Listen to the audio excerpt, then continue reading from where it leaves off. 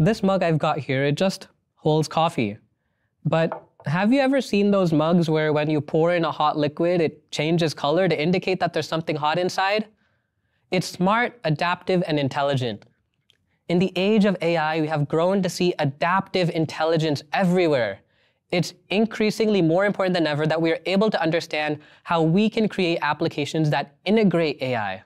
Hello everyone, I'm Ayan, I'm a cloud advocate here at Microsoft, and joining me today is Julien. Julien is going to be talking about and showing us how LangChain4j brings some of that intelligence to Java applications. Julien, so excited for this session, over to you. Thank you so much, Ayan, for this introduction. Like you, I do believe that Java is a great platform to build AI applications today with some great tooling that is already available, like LangChain4j or Spring AI. I'm Julien Dubois. I'm working with Ayan in the Java Developer Advocacy team at Microsoft. And I'm also one of the core contributors to LangChain4j, where I implemented the official OpenAI Java SDK integration. That's what we're going to use in this video today. To do that, I've worked both with the OpenAI team and the LangChain4j team, and we're going to see how easy it is to use both tools today. We're going to do a small demo in 4 parts. So we're going to set everything up. We're going to configure LangChain4j. We're going to run it, and we're going to test it. At the end of this video, you should have a good understanding of how LangChain4j works. So you'll be ready for the next video where we'll do agents, which is a little bit more complicated, but also more interesting. So let's get started. And when I want to do a very simple Java project, usually I go to start.spring.io. That's what we're going to do right now. So here it is. I've just selected Maven because I want to add LangChain4j and I want to show you how to add some dependencies using Maven, as it's the most commonly used tool for dependency management. And I've selected Java 24 because I like to have the latest version of everything. I'm not adding any dependencies because we're going to do something extremely simple, so we don't need anything yet. I've created the project, I've downloaded it. Let's open it up. Here it is. I'm opening it with IntelliJ. It will work the same with any IDE like VS Code, of course. Let's run the project to see if everything is fine. Here it is.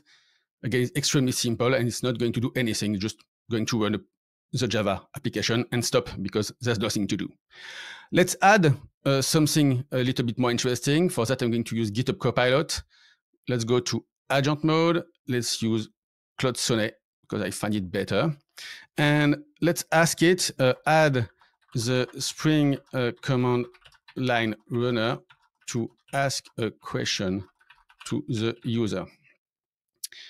Of course, I could have coded it myself, but it's much faster to ask GitHub Copilot to code it for me. So this is going to update my Spring Boot project and add some simple Java code to ask some information to the end user. Here it is. Let's accept this. So let's run it again and let's see how it works. Now it's asking me a question. What is your name? So my name is Julien. And it's saying, hello, Julien. So we got a question and an answer. We're not using AI yet, so it's very basic, very simple. If we want to do something a little bit more interesting, of course, we want to add AI to our application. So let's get started and let's add LangChain4j. For that, I'm going to go to the main LangChain4j documentation. You can do the same here, of course. The advice here is to add the dependency that you need for your application. I'm going to do something a little bit more complex. If we go down here, we're going to use the bill of materials. So that's a Maven configuration.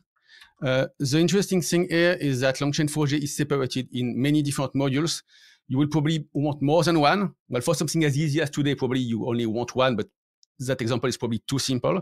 If you want something realistic, you will want several modules. So you want dependency management here. So all your modules have the right dependencies automatically coming from this bill of material. I'm going to add it in my pond.xml right here.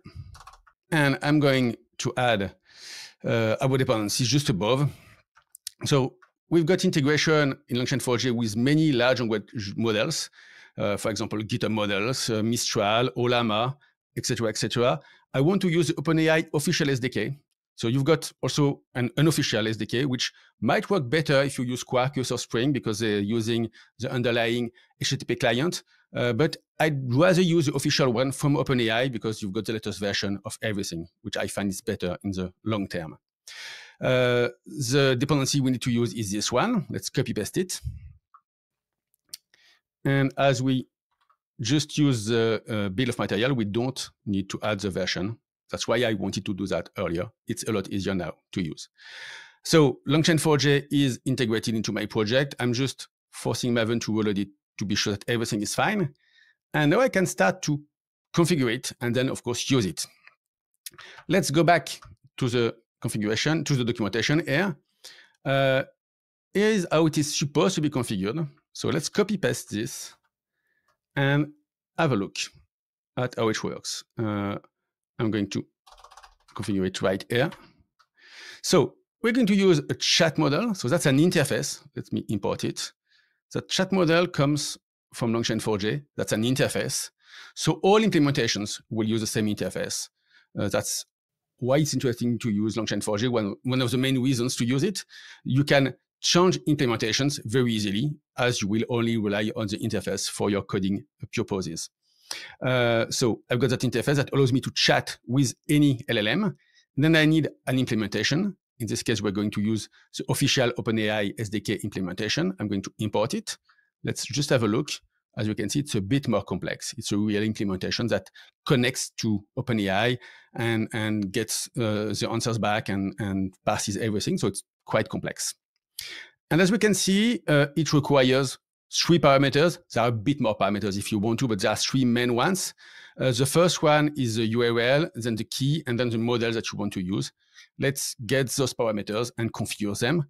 For that, I'm going here to ai.azure.com, to my Azure AI Foundry instance. As you can see, I've got several models which are already deployed. I'm going to use GPT-5 Mini. There is some documentation here to help you, typically with Java. Here it is.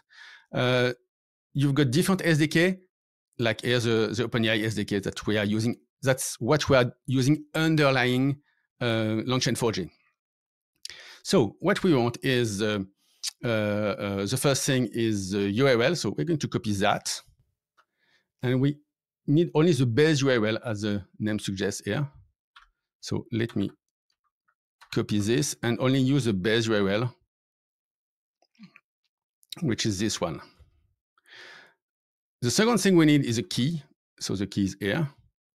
Of course, in a real application, you shouldn't hard code the key here. I'm only doing this for the demonstration. And I will rotate my key just afterwards, so it's useless. And the last thing that we want to use is the model name. So we're using GPT-5 Mini. So we've got also some constants to use that, but you can just type it. It's extremely easy. So with that configuration, my model is able to access GPT-5 on Azure, and we're going to be able to query it and ask it some questions. Let's do something here, of course, with the answer. So the question, what is your name? So we're going to say, please write a nice poem for a person called, and here's a name. So that's what you will typically call a prompt when you use AI. And we're going to send that prompt to our model. So we're going to do model.chat. And that's the prompt that will send to the chat. The answer to the chat is going to be a string, which is the answer from the LLM. Let's run this again. So it's asking me my name again. Let's put something a little bit more fun. My name is Java.